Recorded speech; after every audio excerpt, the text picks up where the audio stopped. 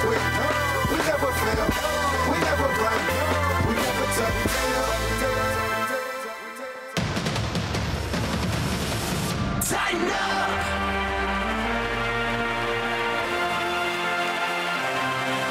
Get loud. Put your hands and toes in the hole. This time, like Gillette. Get loud.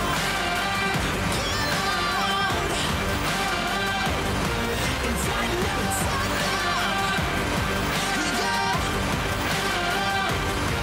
Get loud.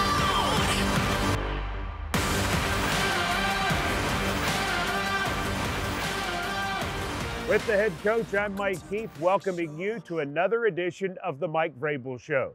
The Titans' rally in the fourth quarter came up short on Sunday against the Texans.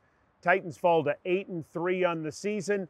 Mike Vrabel, a lot to break down after the game, and you got the team in here on Monday, got right to work on it.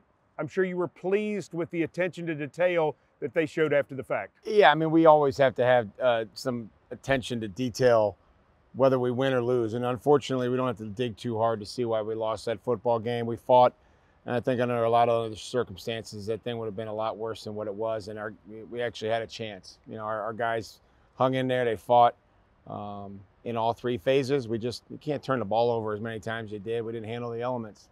The Titans with the second half rally, and that leads off our six-pack here as Tennessee coming back from a 19-0 deficit to make it a game down the stretch.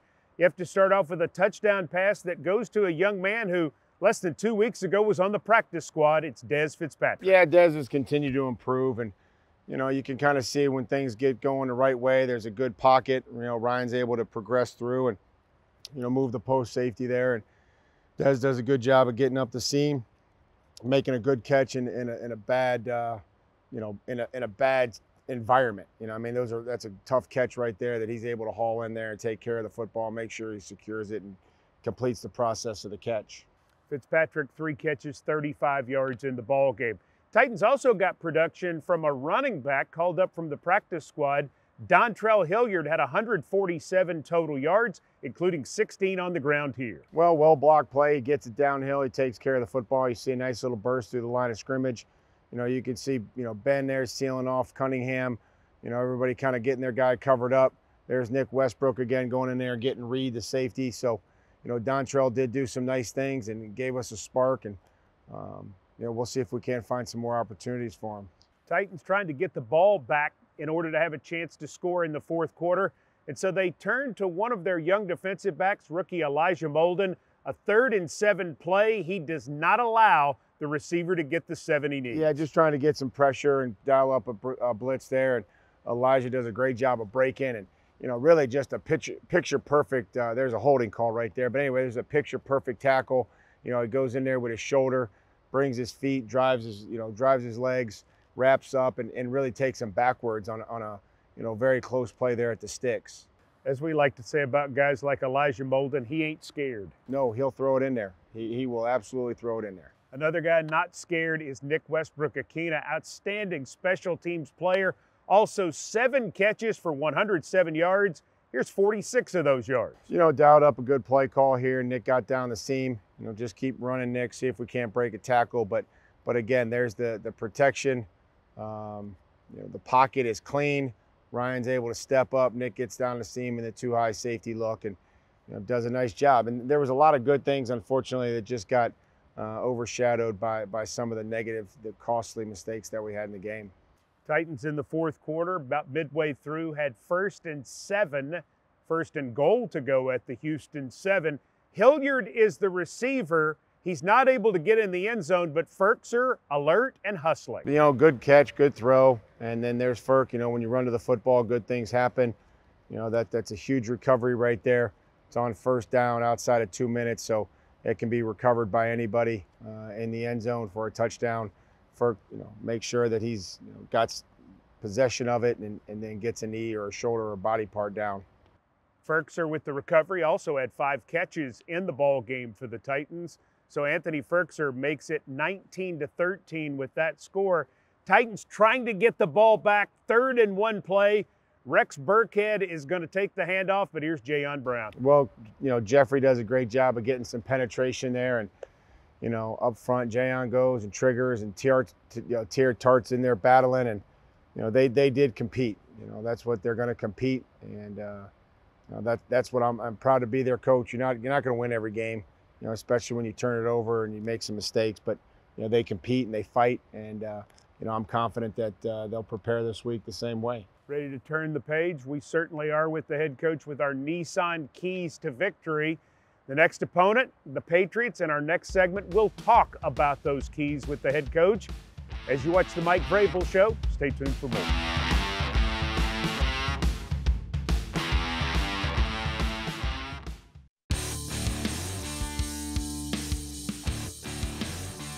The Titans' next opponent, the New England Patriots. Kickoff for Sunday's game is set for noon. The Patriots were 2-4 at one time. They are now 7-4, playing outstanding overall defense, doing good things on offense as well. A very efficient, a very talented football team. Very big challenge overall, offense, defense, special teams. Yeah, it's going to be a huge challenge. I'd like to think that we had some momentum going in there. Took a step back last week, but hopefully we can put that behind us and learn from it and understand that you just can't continue to give a team that many opportunities and play on our side of the field as many times as we did. All right, let's take a look at Mike Vrabel's Nissan keys, and one begins with special teams, and that's creating some field position. Well, they got Matt Slater who's going to go to the Hall of Fame. We're going to have to block their gunners specifically in the return game. If we can take care of the football and create some field position in that return game, and I feel like there are glimpses of it in the kickoff return as well. Davis does a fantastic job. He's down there. Bethel's a great gunner. They've got a really good core group of safety type players, and obviously Matthew Slater, a Hall of Famer. So it's going to be huge for us to continue what we've started to build here on special teams the last couple weeks. Nissan key number 2 is about running the football, and you got to run it to make sure you're not in 3rd and long. Yeah, not even just running the football, but just any efficiency on early downs. Can't sit there in 3rd and 10, let these guys tee off on you, rotate the coverage and give you some different looks. It's too much to ask consistently. So if we can run the football, find ways, and it's not going to be easy, but we're going to have to find ways to grind it out and give ourselves a chance to create some 3rd and short situations to convert drives. Nissan key number 3 is also about their run, and stopping it. Yep, they're going to push you around. They got 2 big backs. Obviously, they got multiple guys that they put in there, but their fullback's probably the one that makes it all go. Your Tennessee buddy right there. So Jakob Johnson. Yeah, and he's a load, and he loves blocking, and they do a great job with it. Harris and Stevenson, and so we're going to have to stop it. They're going to push you around up front if you let them. All right, so those are your Nissan keys to victory over the Patriots. Now time for Coach Vrabel's favorite part of his show each week. From our good friends at Delta Dental, can Mike Vrabel guess this Titan? I've been studying, Mike. You've been studying. I've been studying. You got game tape. Okay. You want me to go right now? I know we need a break. We need to go to break. Because I need a break. Okay, we'll get a break. He says timeout. Timeout, Mike Vrabel on the Mike Vrabel Show. I know who that is. You do? Well, hang on. We got to go to break. Delta Dental's, can you guess this Titan? Mike Vrabel says this Titan is... How much time do I have to draw it out? Whatever you want to do. I did some studying, and then Ashley gave me a bet, and then I saw the nose and the mouth and the smile. Texas's own Deontay Foreman. Deontay Foreman was number 45, now number 7. There he is. Coming back. You're proud of this guy.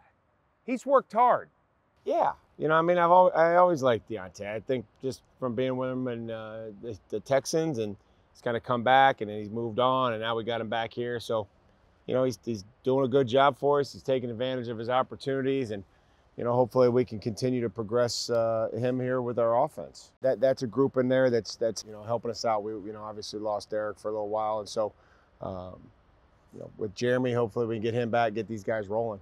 Tony Dew's pretty special running back coach. Tony coaches them up. Tony gets them going, and between Kari and Torrey Carter, our fullbacks, that's a good group, and Tony takes a lot of pride in his job, and he's a good football coach. Guy who took a lot of pride in being a Tennessee Titan was the Freak.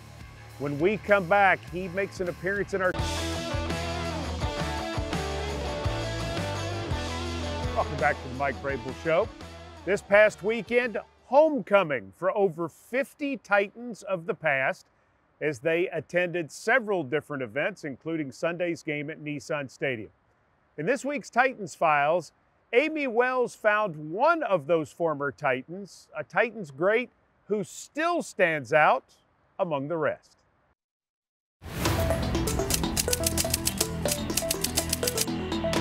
With the 16th selection in the draft, the Tennessee Titans select Javon Curse, linebacker, University of Florida. For all of the great talents that have played in the NFL, only one has simply been known as the Freak. At the 5, touchdown, Freak! That, of course, is Javon Curse. The original Titan, Curse was a 3-time Pro Bowl selection who totaled 74 sacks and 28 forced fumbles in an 11-year career that was especially spectacular from 1999 to 2003.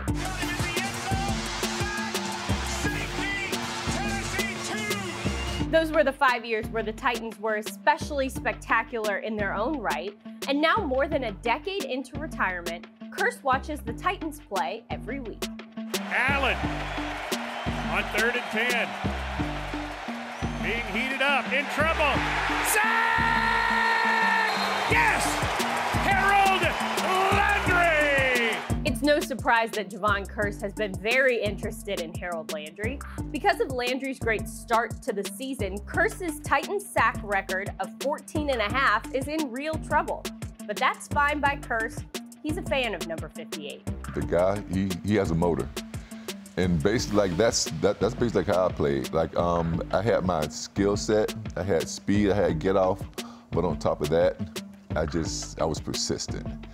And that's what he does. Like he brings that intensity like all game. Javon Curse is most intrigued by Jeffrey Simmons.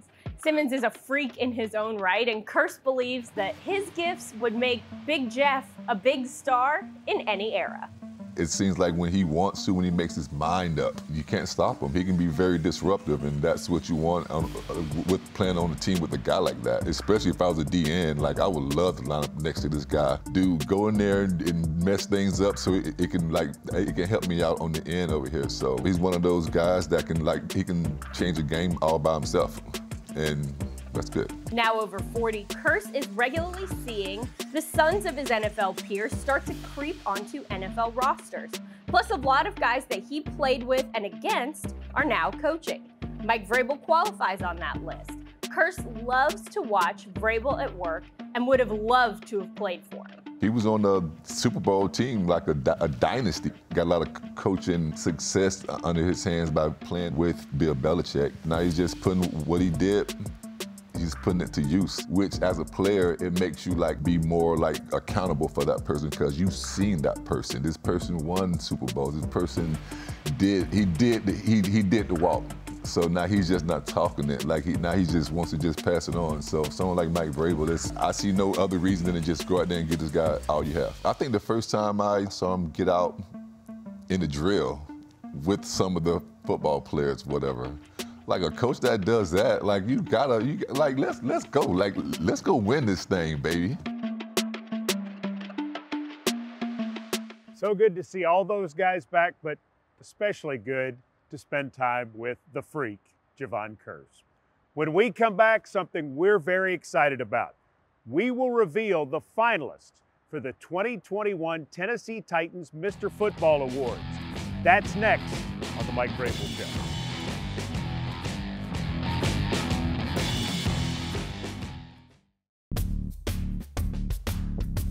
On December 7th, the Tennessee Titans Mr. Football Award winners for 2021 will be crowned in a special luncheon at Nissan Stadium.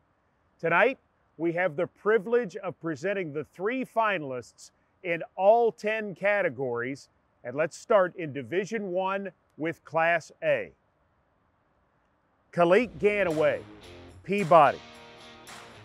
DeAndre Kelly, South Pittsburgh. Marquez Taylor, McKenzie. Class 2A, Cameron Huckabee, Meigs County. Cameron Miller, Memphis Academy of Health Sciences. Ty Simpson, Martin Westview. 3A, Caden Buckles, Alcoa. Jacob Dooley, Waverly. Keaton Herrig, Loudon. Class 4A, Barryon Brown, Pearl Cone. Mason Gudger, Greenville. Caden Pope, Hardin County. Division I 5A, Deshaun Bishop, Carnes. Jamarius Brooks, Memphis Central. Walter Nolan III, Powell. 6A, Jordan James, Oakland. Destin Wade, Summit. Keaton Wade, Summit. Moving now to Division II, Class A. Bradford Gaines, DCA. Steele Haynes, USJ. Joshua Strickland Jr., Nashville Christian. Class 2A, Alexander Broom, Lipscomb Academy. Langston Patterson, CPA. Luther Richardson, Lipscomb Academy. Division II, Class 3A, Dallin Hayden, Christian Brothers. Kenny Menchie, Pope John Paul II. William Riddle, Macaulay. And our 3 finalists for Kicker of the Year, regardless of classification: Upton Bellenpont, Stewart's Creek. Justice Chadwick, Tullahoma. George Laster, Brentwood Academy. Let's take the opportunity now to go through the finalists one more time. Again, beginning in Division I with Class A. Khalik Ganaway, Peabody. DeAndre Kelly, South Pittsburgh. Marquez Taylor, McKenzie. 2A, Cameron Huckabee, Meigs County. Cameron Miller, Memphis Academy of Health Sciences. Ty Simpson, Martin Westview. 3A, Caden Buckles, Alcoa. Jacob Dooley, Waverly. Keaton Herrig, Loudon. 4A, Barryon Brown, Pearl Cone. Mason Gudger, Greenville. Caden Pope, Hardin County. 5A, Deshaun Bishop, Carnes. Jamarius Brooks, Memphis Central. Walter Nolan III, Powell. 6A, Jordan James, Oakland. Destin Wade, Summit. Keaton Wade, Summit. Division II, Class A, Bradford Gaines, DCA. Steele Haynes, USJ. Joshua Strickland Jr., Nashville Christian. Division II, Class 2A, Alexander Broom, Lipscomb Academy. Langston Patterson, CPA. Luther Richardson, Lipscomb Academy. Division II, Class 3A, Dallin Hayden, Christian Brothers. Kenny Menchie, Pope John Paul II. William Riddle, Macaulay. And Kicker of the Year, Upton Bellenfont, Stewart's Creek. Justice Chadwick, Tullahoma. And George Laster, Brentwood Academy. Those are our finalists for Tennessee Titans Mr. Football Awards for 2021. Coach, that's an incredible list of 30 young men. I'll tell you what, man, there are some really cool names in there. I haven't seen a lot of these guys play, but I tell you what, they got it in the program and these guys are ready to go. The kickers, that's the greatest group of kickers names I've ever seen. Congratulations to all you athletes, okay? For those of you that are still playing, find a way to help your team win a championship, okay? Any way that you can, okay? Congratulations on behalf of our coaching staff, our football team, and our organization, and best of luck to you guys still playing. Can't wait to see you guys over at Nissan Stadium. Nissan Stadium, December 7th for the luncheon. Those are your 30 finalists for Tennessee Titans Mr. Football Awards for 2021. And Coach, happy Thanksgiving. You too, Michael. Thank you. All right. Thank you so much for joining us for the Mike Vrabel Show. For the head coach, I'm Mike Keith, and a happy Thanksgiving to you.